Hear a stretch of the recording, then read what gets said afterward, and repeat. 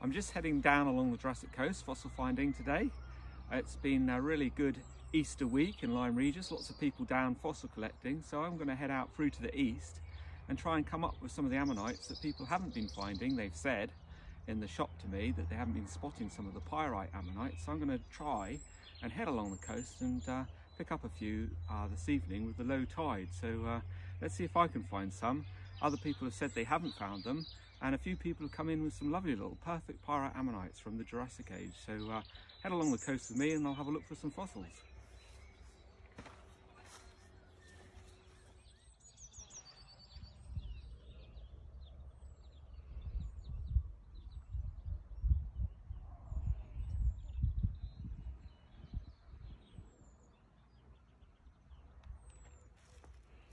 I'm just heading down from the Charmouth Road car park and I'm going to go and fossil collect along the Jurassic coast.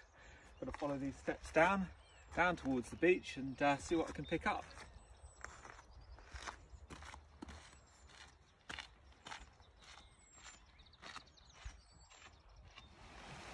I'm just going to walk along here and have a look for fossils in amongst the rocks on the 2008 landslide and see what I can find in amongst the iron pyrites patches on the beach. And the evening's starting to close in, the light's starting to draw in a bit, but still got enough time to look for fossils as I go down here and search.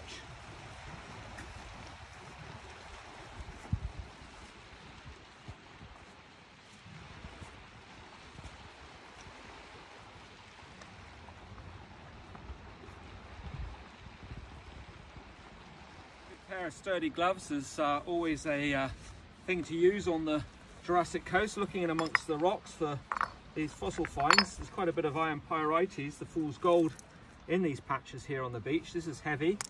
The ammonites are formed in iron pyrites, they're heavy too, and so you're always looking in these concentrations for such manner of ammonites that get washed under the rocks, the sea doing the work for you, washing them out of the mudslides, and then they end up in amongst these sort of areas where you can fossick around looking in the iron pyrites, see if I can get one out of this patch here on the beach. A lot of fool's gold here to look in. This is always a good sign where you see the fool's gold. Very small part of an ammonite there, absolutely tiny fragment of an ammonite there from the Jurassic coast. Keep looking. I've found a few little bits and pieces this evening. A small piece of an ammonite there preserved in the iron pyrites. I want to try and find a whole one, but look at these lovely little pieces of the sea lily stem. The ossicles on top there, you can see lovely flowery sort of pattern, and a bigger piece there, and an oyster shell, one of the oyster shells from the Jurassic, very water worn by the sea's actions, and it's some of the fragmentary pieces that you find along this coast as you walk down.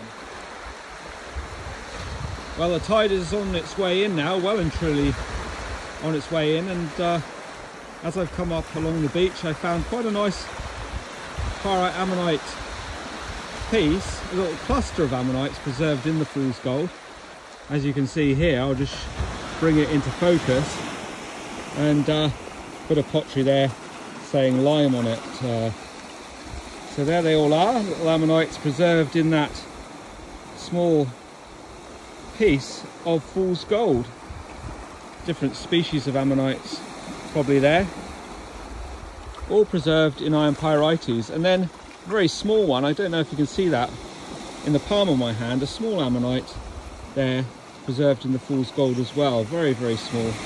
So I'll take those back and give them a soak when I get back home. So a lovely evening to behold here on the Jurassic coast.